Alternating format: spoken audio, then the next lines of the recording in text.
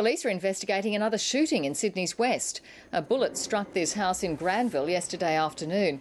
A 67-year-old woman was home at the time but was not injured.